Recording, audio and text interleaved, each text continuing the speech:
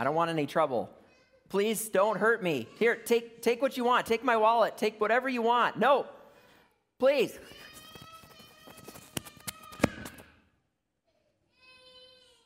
Whoa, what happened? Oh yeah, those robbers beat me up. I got to do something.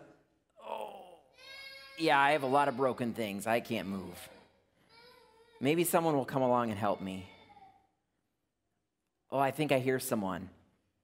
I think he saw me. Wait, what are you doing? Don't leave. What's he saying?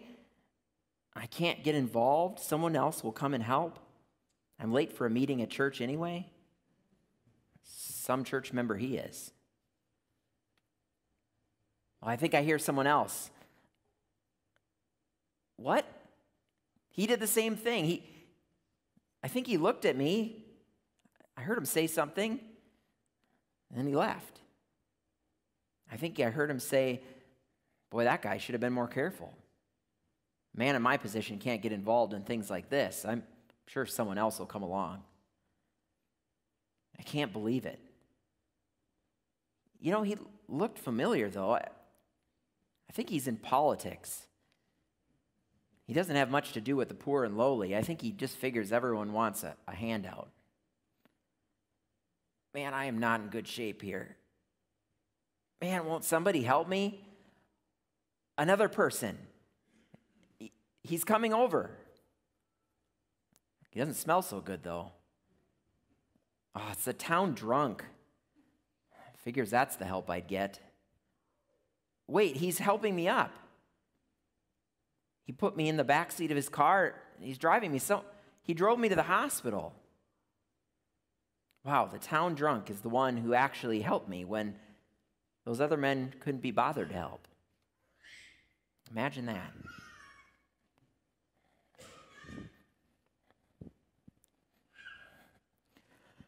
Well, you probably guessed by now that that was a modern retelling of this parable we studied today from the perspective of the guy who is beaten in the story. Now, hearing it both in the scripture reading earlier and in this modern retelling of it, maybe our question, our response would be, why? Why would somebody do that? Why would somebody see someone in need, half dead, and pass by? It's a little hard to believe, right? And yet, actually, it happens today as well. I could simply tell you the story of Hugo from April 18th, 2010 in New York City, where basically the exact same thing happened, and a guy was left for dead with many people walking past him on the street. We don't live that far in our world from this kind of story. Now, in Jesus' story, it's a dangerous road that these people are traveling on between Jerusalem and Jericho. We could look at some details from Kenneth Bailey, who is a New Testament scholar. He knew very well the culture of the Middle East, and so he writes this book through peasant eyes. And he helps us a little bit with that question of why, at least in Jesus' day. Why the priest and the Levite would pass by. And they're not really maybe satisfying answers, but they at least get us into the heads of these two guys. You see, the man's injuries, the man who was beaten, his injuries were kind of in a gray area of the law. These two religious leaders, they didn't really know if the rules allowed them to help this guy. I mean, this guy was stripped naked, so he had no clothes on, which meant for them that they couldn't really tell if he was Jewish, if he was one of them. It was often indicated by the clothing that people wore, and so just looking at the man in his flesh, they couldn't tell. Not only that, but this man, we're told, was also near death. So it's likely he couldn't actually speak out loud. And so in their minds, the likelihood is, well, this man's probably dead. And there were rules about that too. You, as a Jewish person, did not touch the dead. In other words, because the priest and Levite could not be sure that the man was one of their own and was alive, both decided the best thing to do was to pass by. In addition, the priest and Levite were probably returning home to Jericho on this road after a 2-week period of service in their positions as priest and Levite. We've seen how the priest would not even come near the wounded man and just passed by. The way it's written, the Levite sounds like he at least comes over to the man, but then he too chooses to pass by. And so I think it's possible, quite likely in fact, that the Levite thought, well, if the priest didn't help, why would I, as his underling, question his wisdom and his ethics and help myself? So the choice on my part should be the same. Ultimately, as we see in the story, both concluded that the rules clearly stated that they could not help. They both concluded the rules are there for a reason, and the rules were so strong that they trumped the motion and emotion necessary for action. You know what's interesting about this whole story, too, is that Jesus actually tells it in response to this young expert on law and tradition. This is a Jewish guy who knows the law backwards and forwards. He's a lawyer of the day.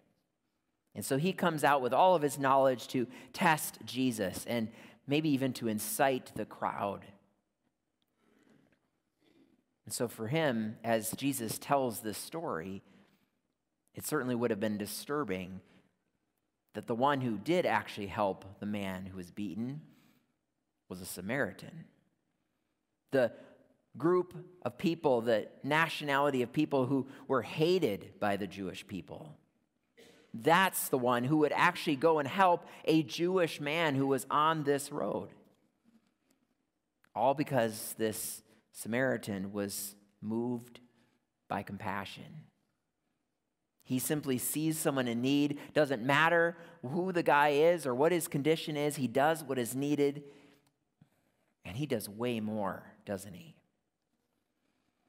Kenneth Bailey, the author I commented on earlier, he writes that a Samaritan putting up a Jew in an inn, probably in Jericho, would have been something like a Plains Indian walking into Dodge City in 1875 with a wounded cowboy on his horse, then checking into a room atop a saloon and spending the night taking care of that cowboy. That Indian would be fortunate to get out of Dodge alive. That's the courage of the Samaritan, to not only stop and save the man, but to actually take him to an inn and continue to provide for his care. For the young lawyer and for us, the parable then is a lesson about the power of compassion to trump boundaries. The young man who knew the law said that the law was summed up as love your neighbor as yourself. But then he turns around and thinks he can pick and choose who his neighbor is based on his own nice, tidy boundaries. Ultimately, the question that prompted the parable was, who is my neighbor? And Jesus' answer is clear. The very next person you meet, no matter what. Jesus says, love them, no matter what. And suddenly the rules are shattered. The social norms are no more. The fences come down when compassion wins out. So with that in mind, I'd like to leave you with this then. Since the earliest days of the church, listeners of Jesus' parable have understood that the ultimate meaning of the parable is the Good Samaritan is Jesus Christ. And we, all of us here today, are the wounded and the dying. The man who is left half dead, the man who is left broken and injured. But Jesus, in his incredible love and compassion toward us, sees our need, sees our sinfulness, our brokenness, and cares for us. And Jesus, too, pays dearly for his compassion.